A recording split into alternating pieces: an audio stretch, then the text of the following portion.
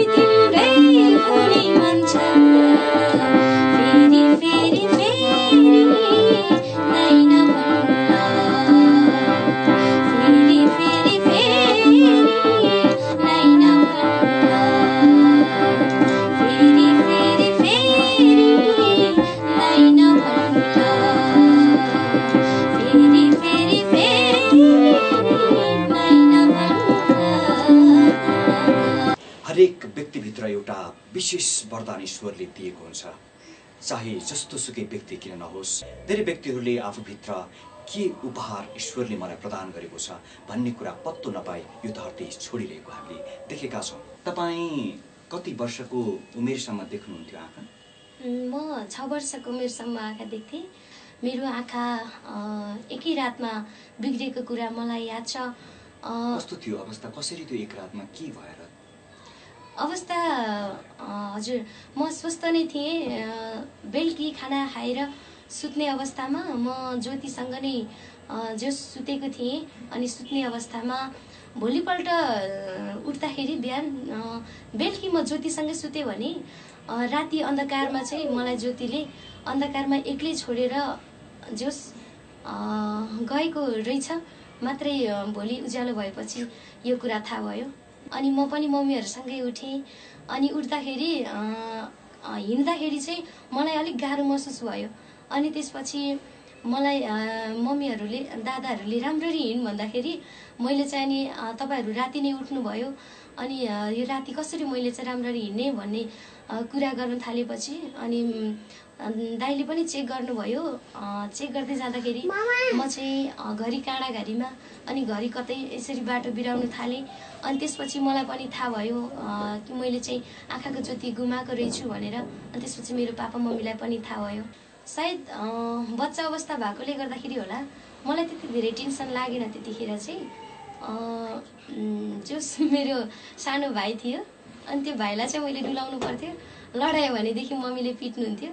अनि त्यो कामबाट चाहिँ म जोस आँखा नदेखेपछि मलाई मम्मीले अब अराउनुहुन्न भनेर म चाहिँ एउटा जोस त्यो पिरबाट चाहिँ मुक्त भएको थिएँ।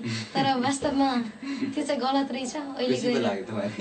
हजुर जीवनलाई आज सम्झेर ल्याउँदाखेरि जीवन के रहेछ, कति गाह्रो रहेछ, कति सजिलो रहेछ, कस्तो महसुस हुन्छ अहिले तपाईँलाई?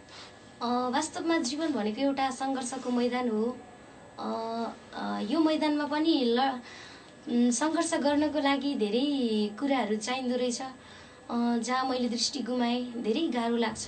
तर पनि यसरी नै हजुरहरूको साथ पाएँ भनेदेखि मलाई खासै त्यस्तो अप्ठ्यारो छ जस्तो जिन्दगी लाग्दैन। त्यो पहिले सानै बाल्य अवस्थादेखिकै मेरो रुचि चाहिँ गायक नै हो। तपाईलाई यो अवसर दिया म्युजिकले दिएको छ यसमा कस्तो लागिरहेछ तपाईँलाई? मलाई एकदमै खुसी लागिरहेको छ। ममा जुन कुरा असम्भव थियो त्यो कुरा चाहिँ अहिले सम्भव भएको छ। मैले सोच्ने गर्थेँ कि मेरो त यो लक्ष्य साँच्चै नै सपना त सपनामा नै सीमित हुन्छ, किनभने म चाहिँ सबै कुरामा कमजोर, शरीरमा पनि कमजोर, न त मेरो बुद्धि पनि छैन है, अनि न त अब त्यस्तो सम्पन्न नै छ मेरो परिवार पनि, त्यस्तो खालको एउटा दयनीय अवस्था नै छ मेरो पनि। यस्तो मान्छेले अब यसरी स्कलरसिप पाएर म्युजिक सिक्नु पाउनु भनेको मेरो अहोभाग्यको कुरा हो। यसमा म धेरै हृदयदेखि नै आभारी छु। मलाई चाहिँ त्यस बहिनीको होइन ठ्याक्क सुन्ने बित्तिकै त्यो आवाजले चाहिँ मलाई एकदमै प्रभावित पार्यो होइन। जस अब यति राम्रो गला रहेछ उहाँको होइन, एउटा अवसर नपाएर त्यो सिक्ने मौकाहरू नपाएर चाहिँ यसरी बस्नु भएको रहेछ। अनि मलाई चाहिँ सुन्ने बित्तिकै जस यो आवाजमा चाहिँ धेरै सम्भावना छ भन्ने देखेँ मैले होइन। कमसेकम 2-4 वर्ष मजाले मेहनत गर्नुभयो भने नेपालको एउटा राम्रै कलाकार बन्न सक्नुहुन्छ। नटाटी भन्नुहोस् त।